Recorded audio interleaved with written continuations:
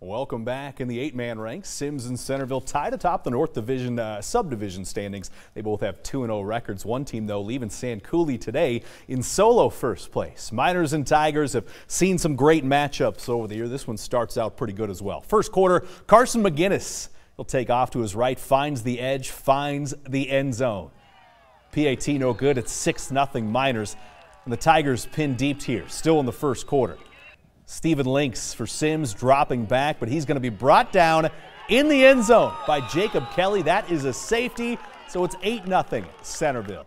Go to the second quarter. Miners threatening again, but McGinnis is going to be picked off by Caden Smirker at the goal line. Returns it near midfield. Sims Tigers in business. What could they get going? Moving the ball here. Links looking downfield. He'll find Caleb Johnson streaking down the middle.